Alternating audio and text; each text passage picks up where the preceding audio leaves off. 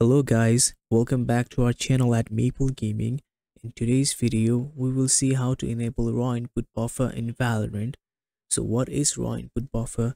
Many first-person shooter games like Counter-Strike Global Offensive, Rainbow Six Siege and more choose to process raw mouse inputs to reduce system interruption and input delays.